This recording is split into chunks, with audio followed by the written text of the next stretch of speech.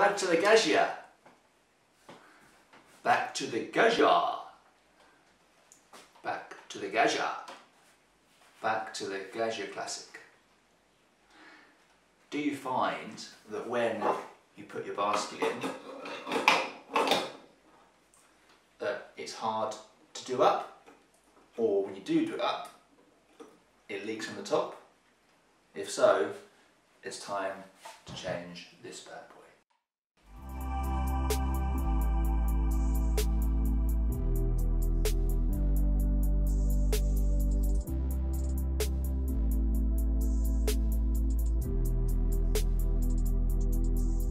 Right, so your groove bed gasket, probably hardened. They don't last very long, these ones, the rubber ones. That's why I've got a bit of dust on there, sorry. I've got a silicone one, which I think is a good upgrade. It shall stay flexible for longer, hopefully creating a better and more soft seal, okay? And they're not much more expensive than the black rubber ones that you get from the suppliers. I've got this one off eBay, and there's a link in the description of where I got this from. Nice company, delivered very quickly. Okay, right. So I'm going through the process of taking this apart to replace the gasket. Okay, so drip tray out.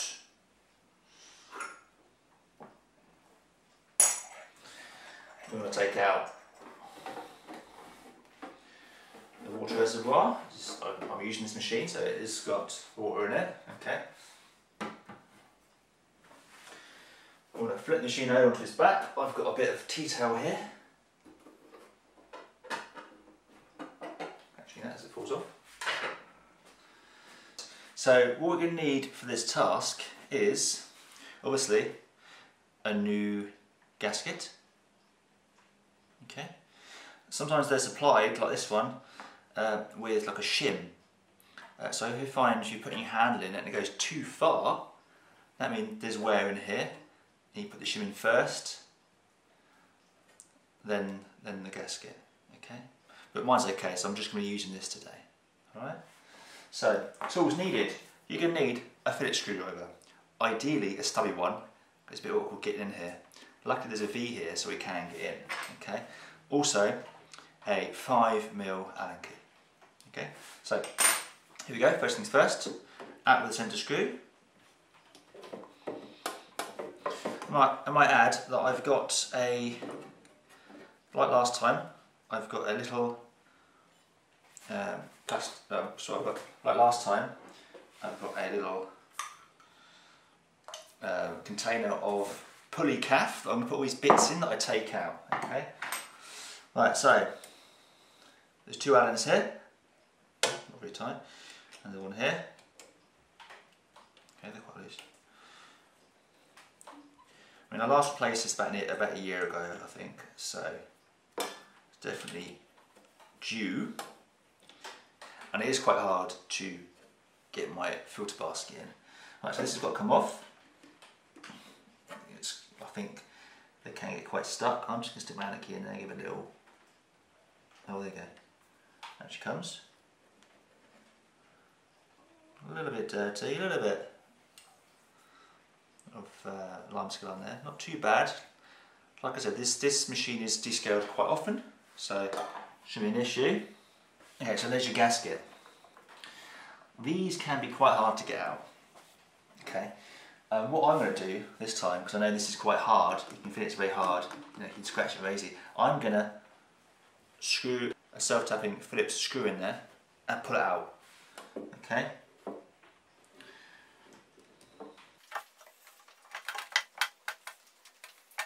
In it goes.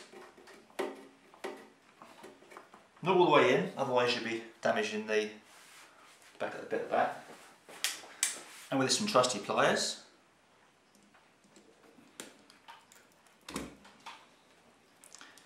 actually comes. See, I didn't put the screw all the way through. Gonna have to get it out. Now look at that. That is really hard compared to a new one. I mean, even a new rubber one should be this flexible. I mean, they just don't last so long, but that is hard. And this is the surface in which your group head is up against, you know. Right, so I'm going to clean this area out and come back to you. Okay, so we're all clean now, so time to reassemble. Like I said before, if your basket goes in too far, then there's some wear in this bit, in which case you need to put a shim in first. I don't, so I'm not going to put that in. So, to install the gasket, you're going to install it with the letters and the chamfered edge upwards. So the face which is up against your basket is the one which is completely flat and not chamfered on the edge there. Okay? So I'm just going to pop that in. Here goes.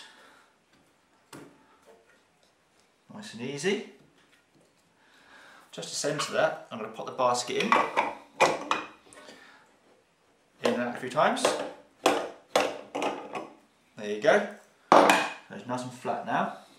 And it's just a case of reassembling the rest. So get back in there. Your 2 Allens, your 2 5mm Allens.